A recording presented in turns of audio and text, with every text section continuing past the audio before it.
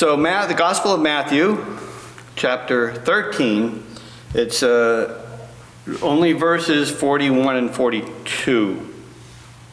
I'll read right through 43 just to finalize it. So this is the word of the Lord. The Son of Man will send his angels, and they will gather out of his kingdom all causes of sin and all lawbreakers, and throw them into the fiery furnace. In that place there will be weeping and gnashing of teeth. Then the righteous will shine like the sun in the kingdom of their Father. He who has ears, let him hear. Father God, we pray now that you would speak into our hearts, Lord, on this difficult, uncomfortable topic. Father, we want to hear from you. We want to know you better. We want to understand our faith more. May you bless us with that gift today. So open our ears, Lord, and speak, for your servants are listening. And it's in Jesus Christ's name I pray. Amen. Please be seated.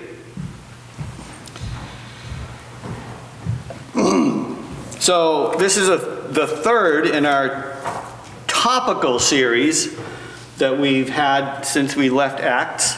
And there's probably maybe two, maybe three more, but definitely two more topics before we start the next book.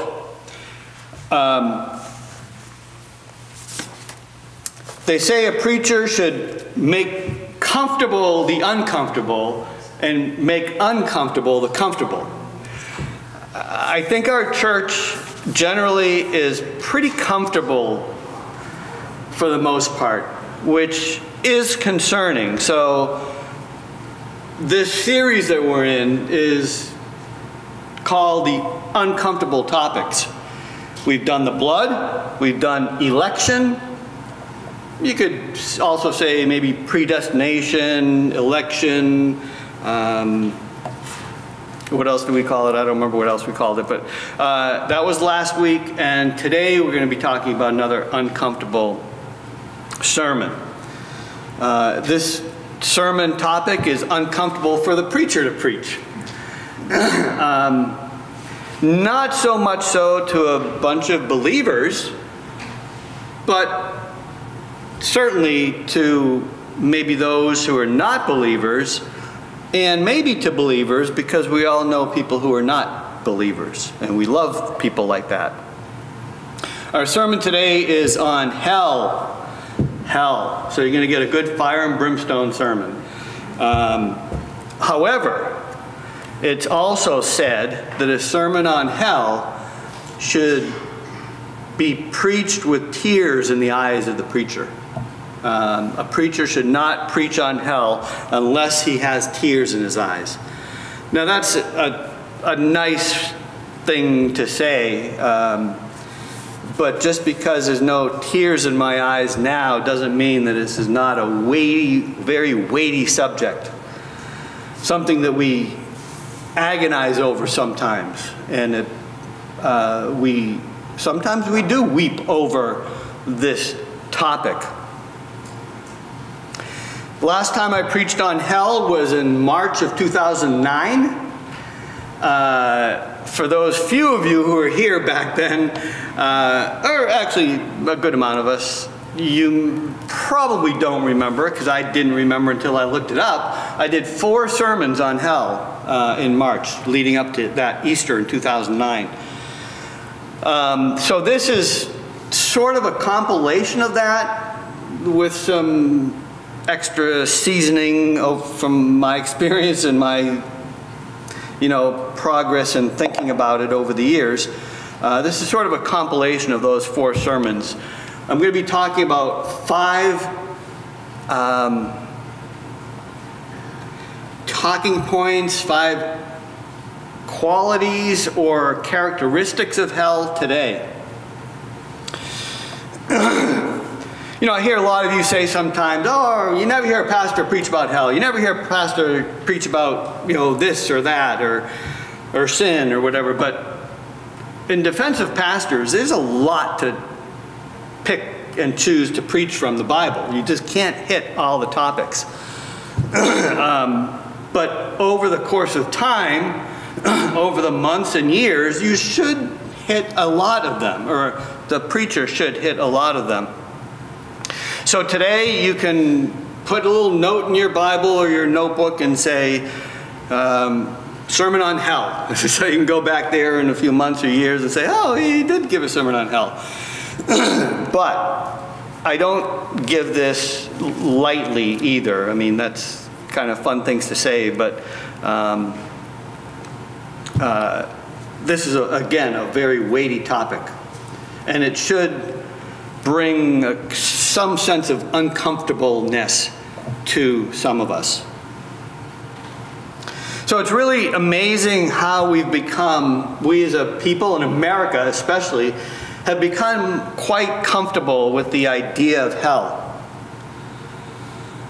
Over the generations, we've kind of worked it, and we've read about it, we've seen movies of it. Most of the movies, if I'm not mistaken, that you might have seen on hell, oftentimes the people get out of it. It's either made a joke of, or people go there and then they do something right and they're brought out of hell, and the end of the movie is they get to heaven.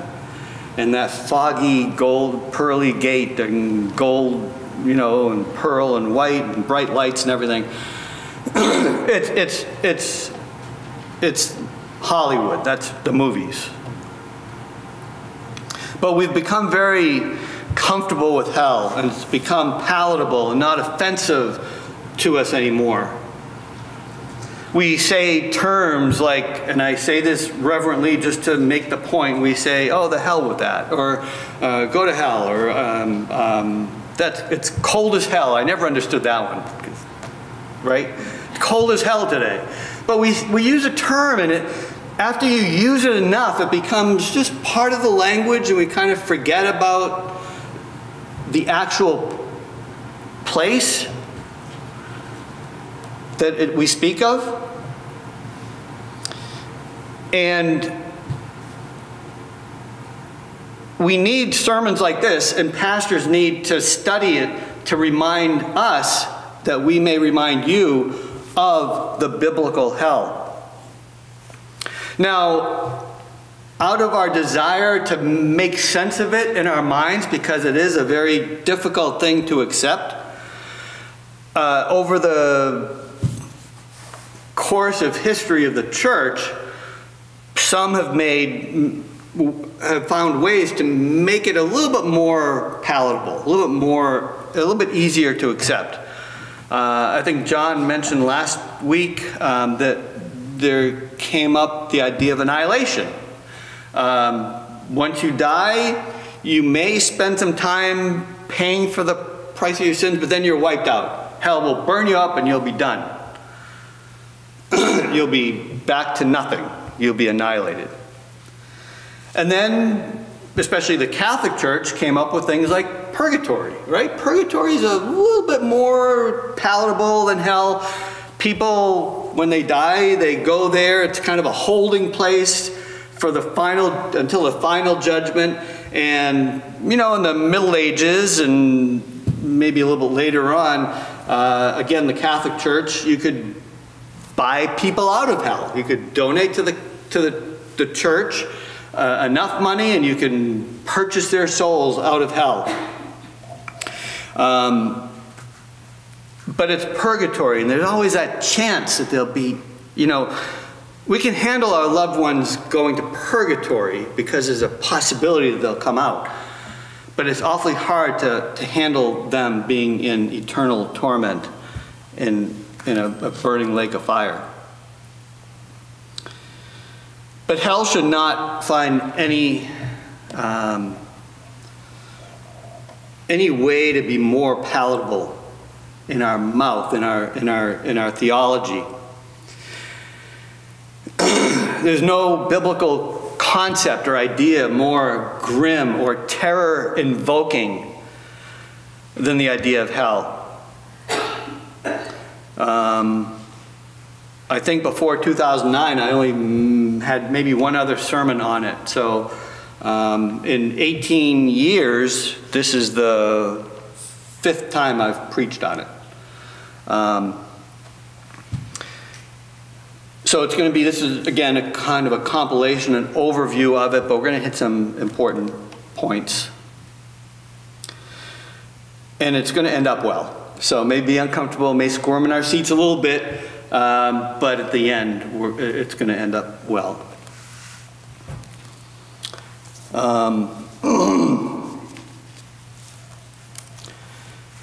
I think it was Charles Spurgeon said, and I'm going to greatly paraphrase this because I don't have the quote in front of me, but he says, if people go to hell, let them go leaping over our praying bodies, leaping over our bodies. And I picture our Monday night prayer meeting here when we pray for, some of your people who we are not saved. I mean, we bring names to the prayer meeting, usually from our own family or friends or contacts or whatever, and we pray for their salvation.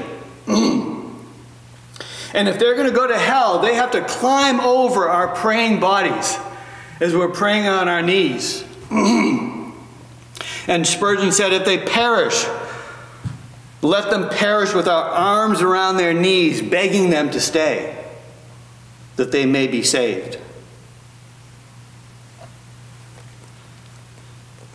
This world, you've heard me say this before, this world is the closest thing that a believer will ever get to hell. As bad as this world gets, that's the closest we can get to hell. Because if you're a believer and you put your faith in Jesus Christ, you are saved. You will be saved. And on the same note, this world, sadly, is the closest that a non-believer will ever get to heaven. This is the best it will get for a non-believer. That's not saying much. I mean, there's a lot of good things about this life, this world. It's beautiful. It can get a lot of joy and happiness up from it. But this isn't heaven. But this is the closest a non-believer will ever get to heaven. So we're going to look at 5. This is the first. We're going to look at the reality of hell. First, and I'll go down. I won't tell you what they all are, but I'll go down. It'll take just a couple minutes for each one. The name, hell is called by different names in the Bible. And it's interesting that the Old Testament doesn't really have any clear teaching on hell itself. There's ideas of it, there's references to the grave, Sheol, Hades. Hades can go either way. It can be either hell or the grave, or the final resting place, you might say. But there's no real mention of a burning lake of fire or demons being chained to the walls in deep darkness. That's a New Testament language there. But there were some things in the Old Testament which would have portrayed a type of hell to the people back then, 2,000-3,000 years prior to Jesus. And the language might be something like, in Jeremiah it says, they became a waste and a desolation. I will make them a heap of ruins. And God would judge people by not allowing anything to grow, that they would not be prosperous, that they would not have their own land, things like that. It's like that's the worst it got for them. And that was bad. I mean, slavery in Egypt for 400 years. I mean, they had no freedom, no power, no hope of escape. That was kind of an image of hell. Not as horrifying as we have today in the New Testament, but it's like that would bring chills down their spine to say we're going back into the bondage of slavery where we'll have no hope of deliverance. It's kind of a subtle foreshadow of hell.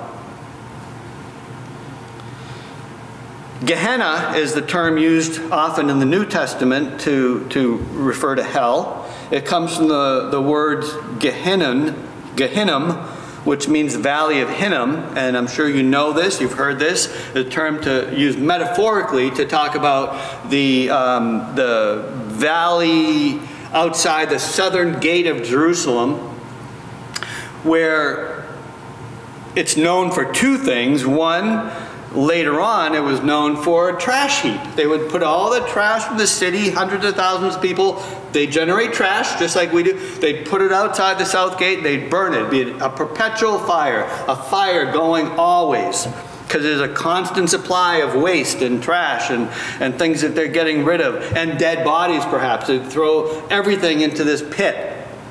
And it was an ongoing, burning cesspool of trash. But also, you'll read through the Old Testament of the god Moloch, Milcom, Moloch, and known by other names. And people would go to this valley outside the gate of Jerusalem and sacrifice their children to this god. I have a very detailed description of how that would go. I'm not going to tell that because this is an uncomfortable topic series, but I'm not going to just give you nightmares tonight because it's really unimaginable how they sacrificed their infants to this god.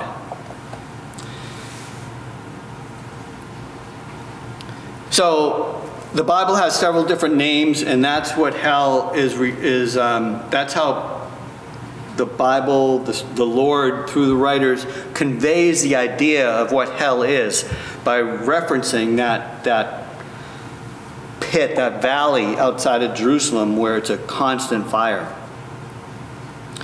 And then we ask what hell is like, the reality of it, what it's like. I'm going to give you some descriptions that are found in the scripture, maybe 4 or 5. It's described as a bottomless pit, or the pit of the abyss. It's a place that God created for those who are unable or not allowed to live in His presence. Revelation 9:2 talks about the bottomless pit. I don't know if I'm not going to turn to all these references, but I'll read this one. 9:1 and 2. Revelation 9:1 and 2. And the fifth angel blew his trumpet, and I saw a star fallen from heaven to earth, and he was given the key to the shaft of the bottomless pit. He opened the shaft of the bottomless pit, and from the shaft rose smoke like the smoke of a great furnace, and the sun and the air were darkened with the smoke from the shaft.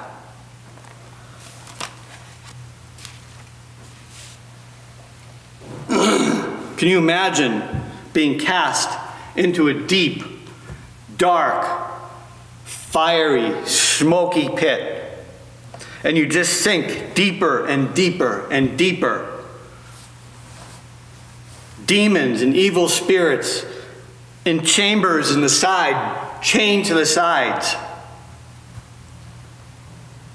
grabbing for you, spitting fire on you. And you keep hoping you hit bottom, but it seems like it keeps going. It says a bottomless pit. And all the things you love get further and further away. And God gets further and further away. Hope gets further and further away. And it just keeps getting worse and worse and worse. Another description of hell in the scripture is that of an everlasting fire. Again, that image of the trash heap outside the city. Matthew 13:40 and 42, just a part of that parable, talks about the tares and the wheat. It says, just as the weeds are gathered and burned with fire, so will it be at the close of the age. The Son of Man will send his angels, and they will gather out of his kingdom all causes of sin and lawbreakers, and throw them into the fiery furnace. In that place there will be weeping and gnashing of teeth.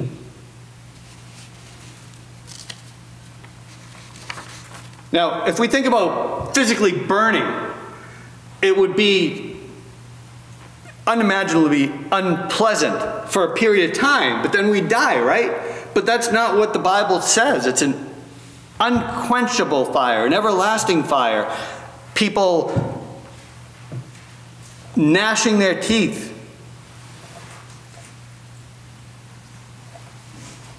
The fire of hell is a special kind of fire. It burns, but it doesn't consume things. It doesn't consume the body. It has all the characteristics of fire, but things don't get burned up. It just burns.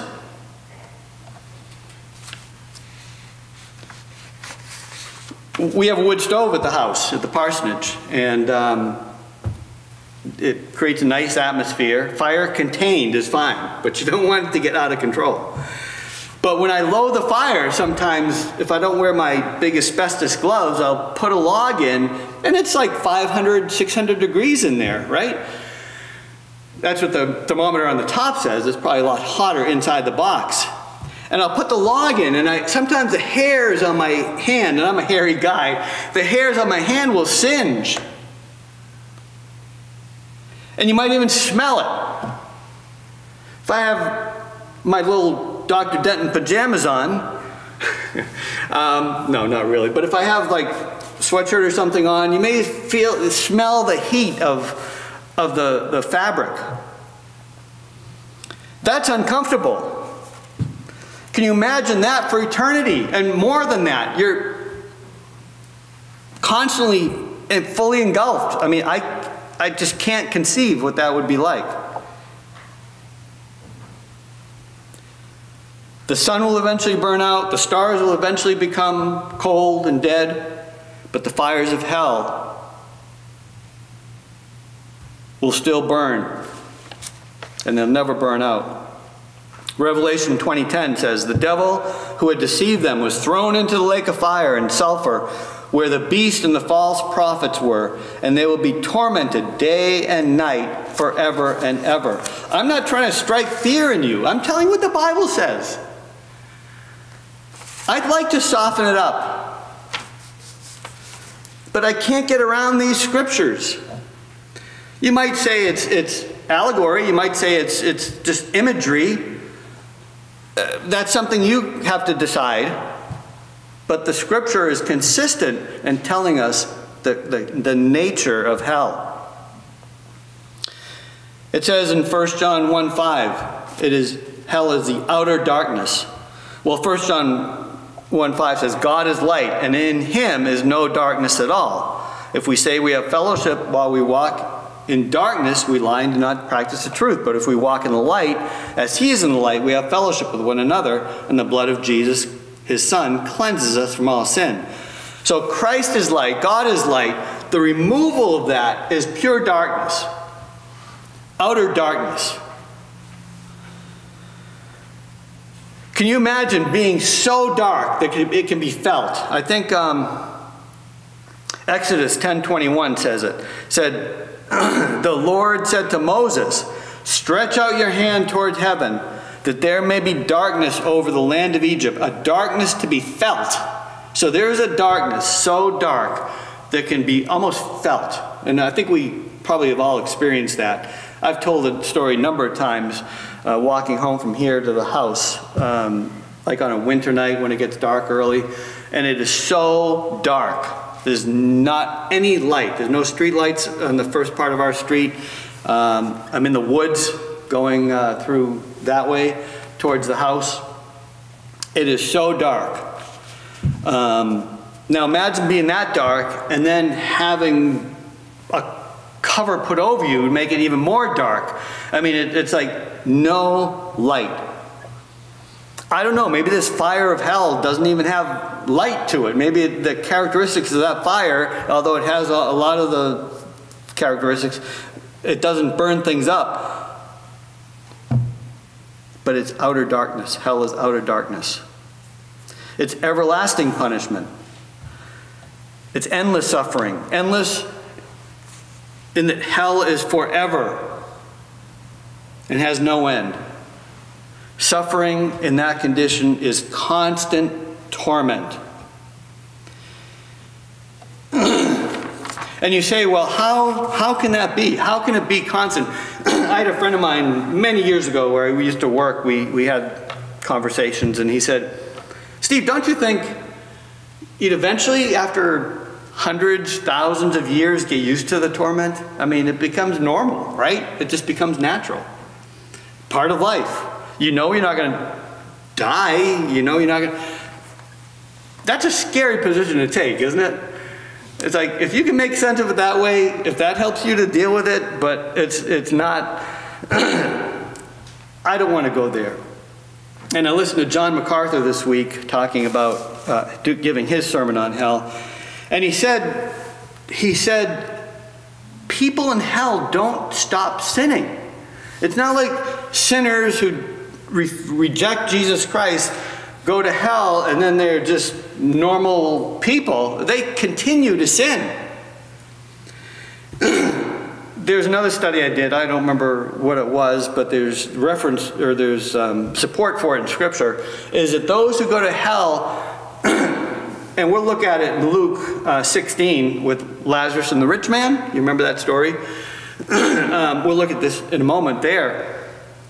But when people go to hell, they don't realize they did something wrong and repent. They hate God all the more because they're there. And figure all goodness, all reasonableness, all morality is removed.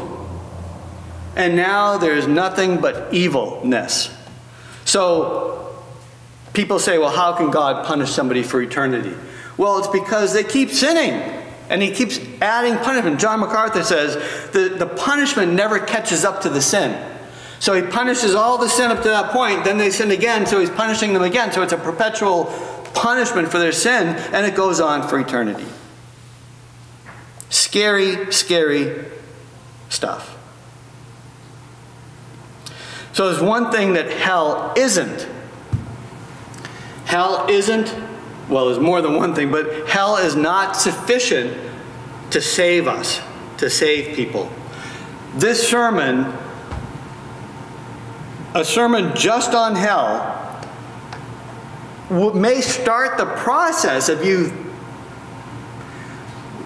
intellectually, emotionally, whatever, thinking, I don't want to go there. I got to evaluate myself to make sure I don't go there. Maybe I am a sinner. I have to find, you can get to the process of salvation, but I can't scare the hell out of you. And I say that not as a cliche, but in literal words. I cannot scare the hell out of you. That has to be done between you and the Lord. I think I made my point with the, well, I'll read the Luke passage anyway, Luke 16, part of it. You remember the story where Lazarus was a poor beggar laid at the gate of a rich man.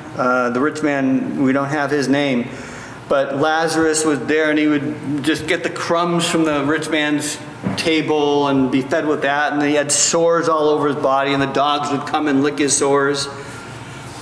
And eventually Lazarus died and was carried by the angels to Abraham's side, which is a reference to heaven, paradise.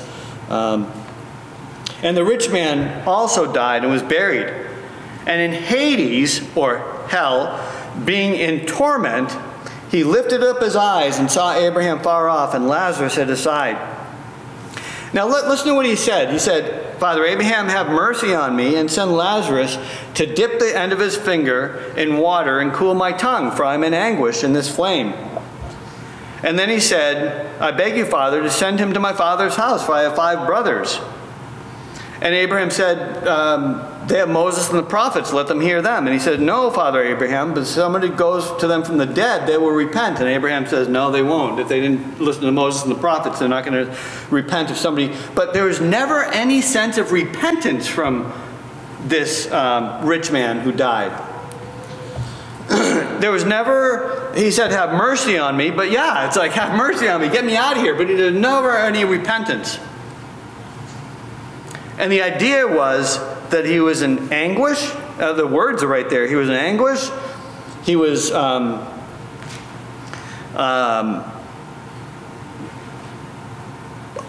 thirsty, hot, in anguish in this flame.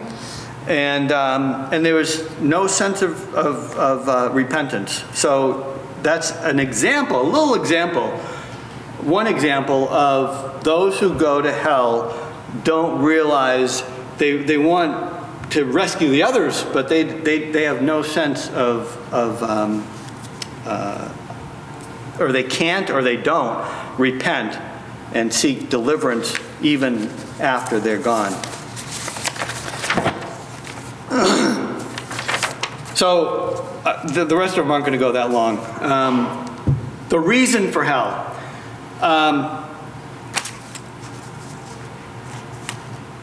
You have to know the character of God to appreciate the reason for hell. I'm going to read some characteristics, some attributes of God. I'm going to go right down. There's 13 I have here. There's more, but I'll read the 13. God is holy. God is righteous. God is just.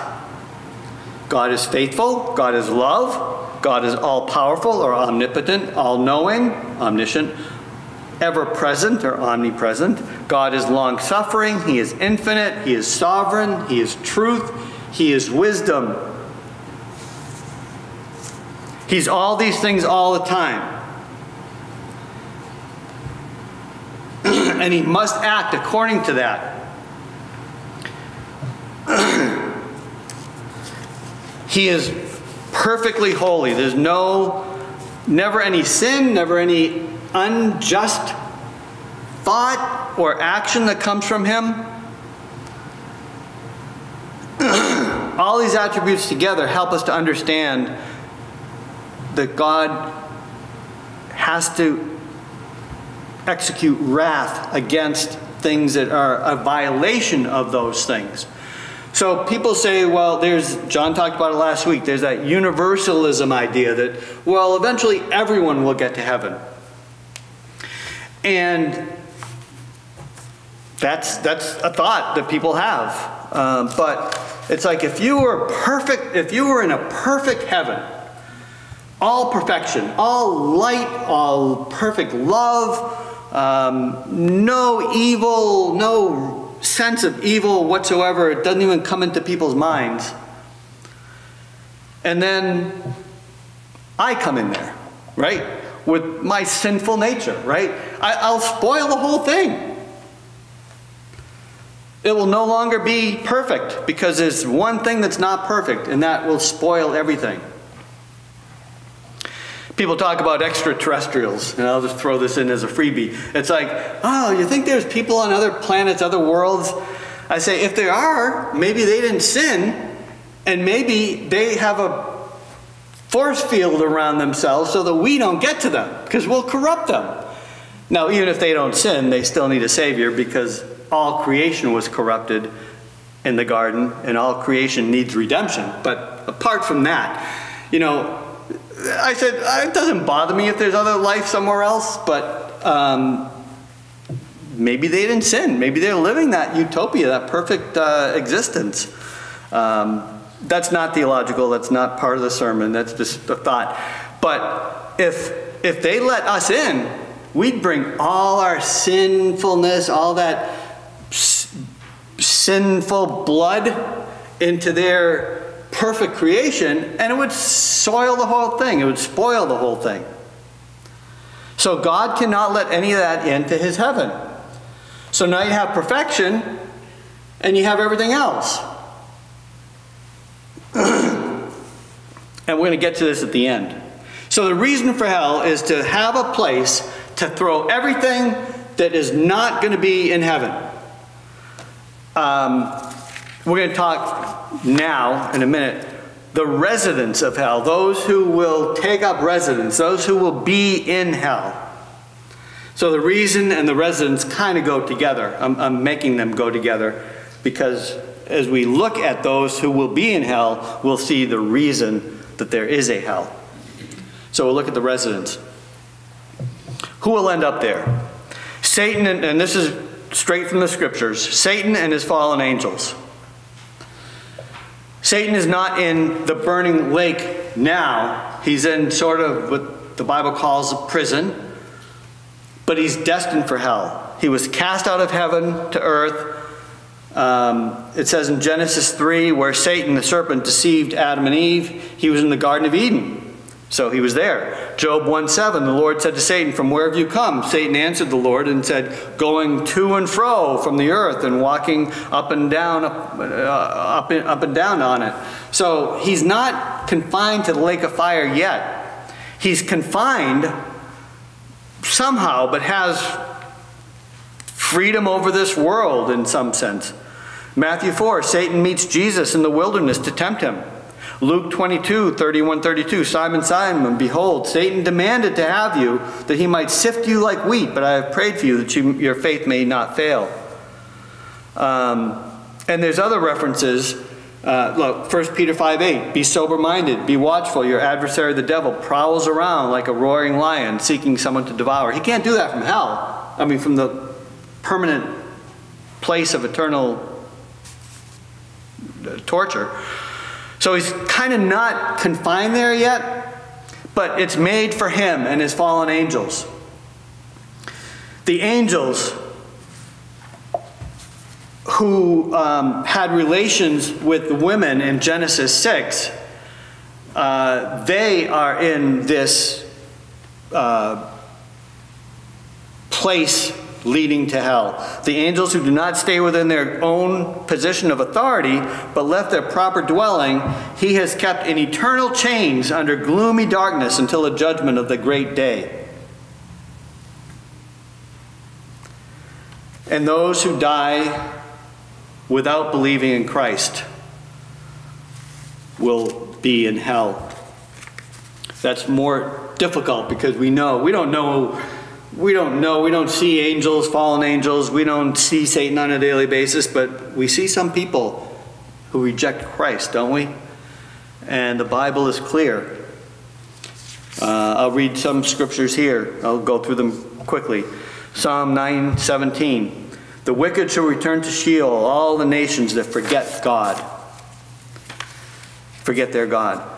2 Thessalonians 1:8-9. Those who do not know God, and on those who do not obey the gospel of our Lord Jesus, they will suffer the punishment of eternal destruction away from the presence of the Lord and from the glory of his might. So in general, anyone who dies without repenting of their sin and without receiving Jesus Christ as their Lord and Savior will end up in this unimaginable hell. Revelation 14:11, and the smoke of their torment goes up forever and ever, and they have no rest day or night, these worshippers of the beast and its image, and whoever receives the mark of its name. Back a couple verses, Revelation 14:9 and 10. And another angel, a third, followed them, saying with a loud voice, if anyone worships the beast and its image and receives a mark on his forehead or on his hand, he also will drink the wine of God's wrath, poured full strength into the cup of his anger. That is quite the language. And he will be tormented with fire and sulfur in the presence of holy angels and in the presence of the Lamb. Again in Revelation 21:8. But as for the cowardly, the faithless, the detestable, as for murderers, the sexually immoral, sorcerers, idolaters, and all liars, their portion will be in the lake that burns with fire and sulfur, which is the second death.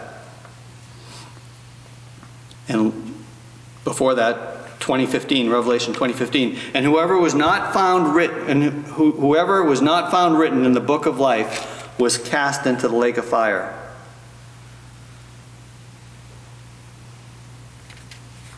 So in summary, the ones who will be in hell are Satan, fallen angels, demons.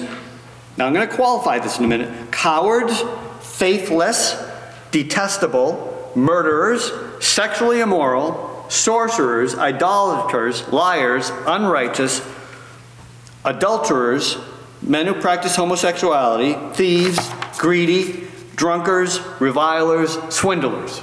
You want to be with them? Anyone?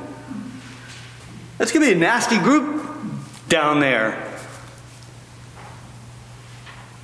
And I went through these, and if you take the Sermon on the Mount approach, I'm guilty of 10 of those things.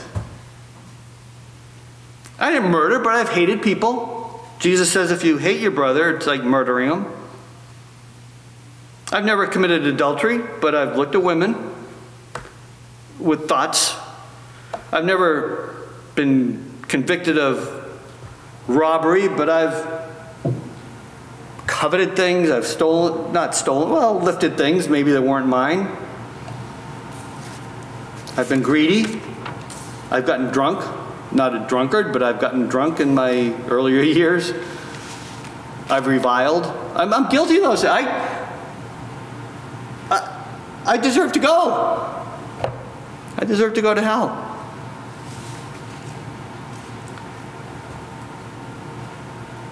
But now I'm going to start preaching.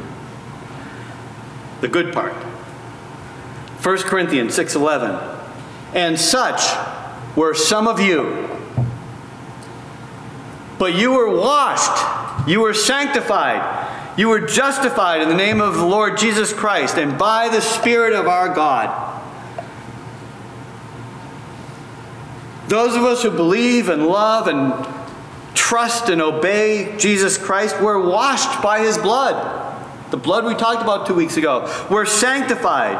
We've been called out. We've been rescued. He got down and if God were to have hairy hands like I do, He went down to get us on that as we're descending towards the mouth of hell. He went down to get us and His fingers singed.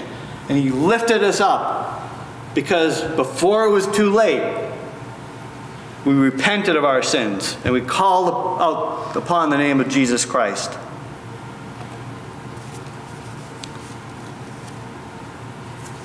And we're justified. That legal term meaning to prove to be just or to be right through the cross of Jesus Christ.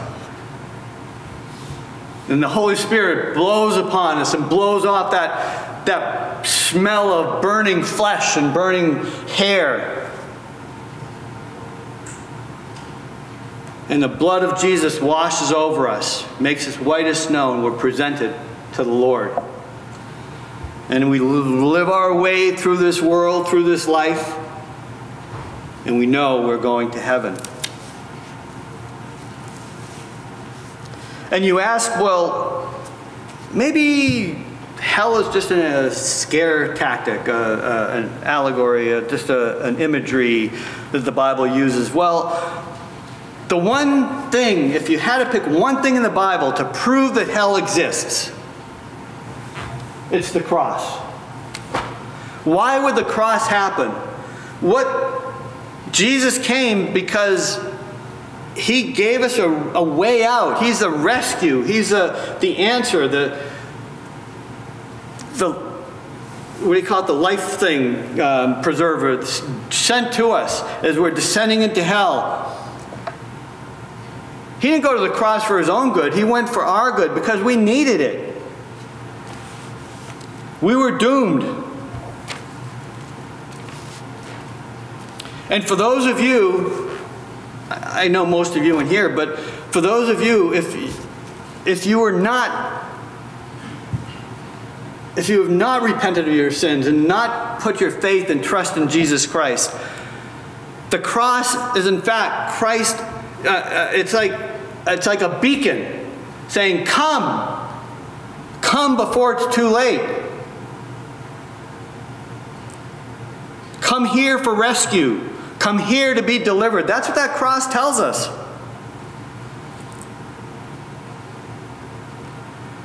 So those of us who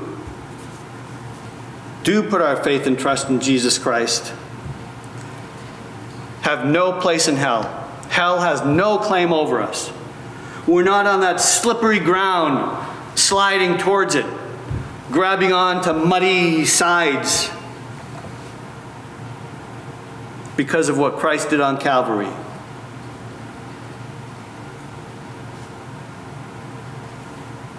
Without the blood of Christ, we're those monsters of iniquity. And we deserve hell without Christ. Thanks be to Him for delivering us. And then, just in closing, what are the results of knowing about hell? What are the results of hearing a sermon like this? Doesn't it give you greater appreciation for what Jesus did? For the extent of His, the depth of His love for us? To see us and to see hell and to say, I'm going to give them a way out. I'm going to give them an escape. And the most tragic thing is when people see that and reject it. And they say, I'd rather laugh with the sinners in hell than cry with the saints in heaven, right? That's a little bit more of what the song says. But it gives us a greater appreciation for Christ, and a greater appreciation for the love of God. It also commits us greater to evangelism, doesn't it? Because we all know people who we pretty sure are going to go to hell. Now, we don't judge them that way because time hasn't passed all the way yet. There's always hope.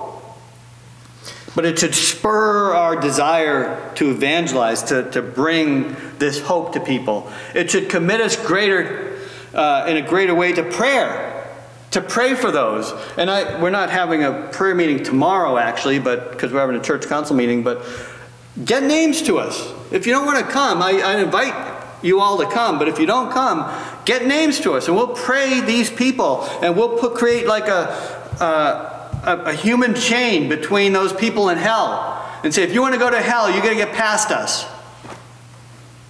And sadly, some will. We can't save anybody, but we can make it as hard as possible for them to get to hell. And it should increase our commitment to missions. This church is very good at supporting missions in our denomination, and Operation Christmas Child, and other expressions of missions, Voice of the Martyrs and things like that. It should give us a greater burden to support those things if we don't go to support them. And finally, it should give us a greater love for the church, because we're the redeemed ones. We've all been on that highway to hell with no hope, as John prayed, no hope of anything that we could do to get out of it. But Christ shined that beacon and said, come, this is the way out. Grace and mercy of God is the only thing between humanity and hell, and that grace and mercy is seen at the cross. So today is the day of reckoning. Today is the day of redemption. Jesus is calling you today. I pray that you would just put yourself away, throw yourself away, and say, Lord, I'm yours. I'm done with this life of living on my own. I give myself to you. Wash me clean with your blood. This may be the day that that happens. So let me pray, and you have a lot to think about. If you're